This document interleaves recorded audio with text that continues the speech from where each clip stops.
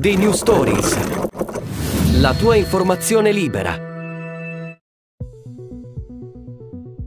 Questa mattina, domenica 18 agosto, è stato trovato il corpo di un giovane nelle campagne di Vandoies, in Val Pusteria.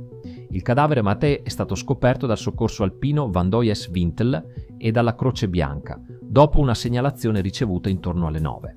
Le indagini, condotte dai Carabinieri, sono in corso da ore. Secondo quanto riportato dalla Repubblica, gli inquirenti ipotizzano che la morte possa essere stata violenta, suggerendo la possibilità di un omicidio.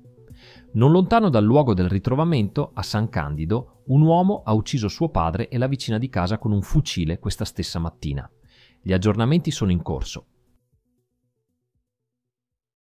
Grazie per la visione. Iscriviti al canale e attiva la campanella, per noi è importante. Resta sempre aggiornato.